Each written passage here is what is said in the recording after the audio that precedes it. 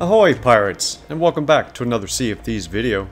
Today we're going to talk about the latest Sea of Thieves update, Haunted Shores, and how you can solo Flameheart's fearsome ghost fleet. To start things off, I want to let you know that there are actually two separate ghost fleet encounters. The first is a mission offered by the Order of Souls that is shorter and less treasure filled, something you can use to grind out your order reputation. The second event, which we are interested in, is the Whirl event, signified by Flameheart's head in the sky. Now, before sailing into battle against a horde of ghost ships, we should probably talk a bit about resources. In my experience, collecting vast amounts of resources before doing this event isn't required. Unlike the Skeleton Fleet battle, Rare has done an excellent job of providing floating resource barrels, as well as storage crates of the damned from destroyed ships. These resource crates usually contain 20 plus cannonballs and planks, and are easily visible in the water by floating spirits above them. If you navigate your ship well, and you land all your shots, resources shouldn't be an issue. This encounter will have you facing off against three types of galleons. A regular ghost galleon, which can be destroyed with 3 cannonball hits, a captain ship, which can be destroyed with 10 cannonball hits, and finally the burning blade, which takes 25 cannonball hits. The location of the impacts makes no difference, so just be sure to land your shots. If you're curious, any cannonball type will count as an impact. Firebombs, chain shots, blunderbombs, and even cursed balls. So, all those helm balls and barrel balls you collect, even though you know you're never going to use them, well, at least now they have a purpose. Just be sure to keep the ballast balls and the anchor balls, as those are extremely useful if you run into other players in this fight. You might be wondering if there are other ways besides cannons to damage these galleons. Well, I have you covered there as well. Harpoons pass right through. Throwables do nothing. Firing cats just makes them angry, and even powder kegs have no effect on these ghost ships. I even tried finding a use for bananas, but came up with nothing. Ramming the ghost ships does no damage to them, but causes significant damage to you. So be aware of your surroundings and avoid collisions as much as possible. So what should we expect from these galleons? Well, they will attack you with 3 different types of cursed cannonballs.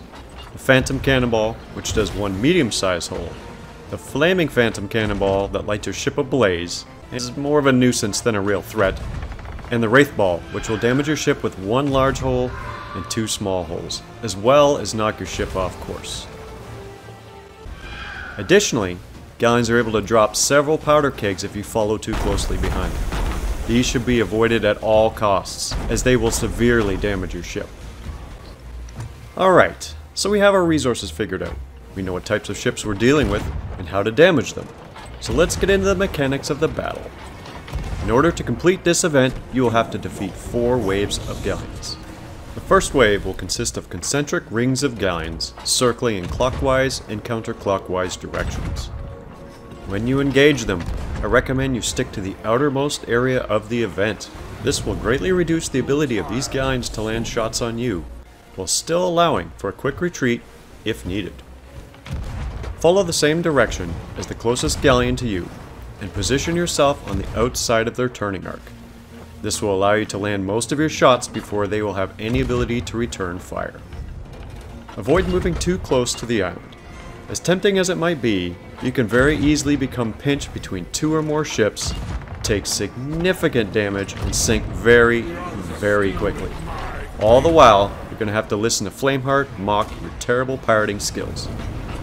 Once you have destroyed 7 galleons, the remaining ships will vanish and be replaced by 2 groups of 3 ships.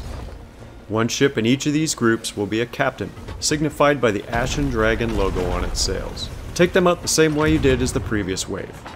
Stick to the outer edge, and pick them off one at a time. I should also note that these groups can teleport to new locations, so be extremely careful that they don't surprise you, or you're going to be hearing more mocking from Flameheart, and nobody wants that. Also, if you're looking to maximize your gold income for this event, I suggest destroying the regular galleons first, and focus on the captain galleons second. When sunk, Captain Galleons drop a good amount of treasure. By clearing out the support ships first, it will allow you to collect the treasure in relative safety. After you destroy all the captain ships, the third wave will begin, and you will once again face concentric rings of individual galleons. You might want to keep an eye out for resource crates if you're running low on supplies. You will need a lot of cannonballs for the next wave. To defeat the last wave, all you need to do is destroy Flameheart's ship, and the others will vanish. But this will significantly reduce the amount of treasure you will receive for all your hard work. I personally recommend you utilize the same tactics already discussed. Take out the regular galleons first, followed by the captain ships so you can collect the loot. And finally, deal with the burning blade. Destroying the burning blade will provide you with a significant amount of treasure. A captain's skull of the damned, and a cannonball crate of the damned containing a variety of wraith cannonballs, phantom cannonballs, and flaming phantom cannonballs. If you're wondering how much gold you can earn from this event, it greatly depends on your ability to grab all the treasure from all the destroyed captain ships, as well as the burning blade, and whether or not you're running a high-level emissary. In my experience, collecting treasure from only the burning blade with no emissary net me 30,000 in gold. Having a level 5 Order of Souls emissary and collecting all of the treasure was closer to 100k in gold. Had I been a level 5 Reaper, I suspect that would have been significantly more. Well, that's about it, guys. I hope you find this video helpful, and if you do, leave me a comment, give me a thumbs up, and consider subscribing to my channel. Thanks again, and I'll see you on the seas.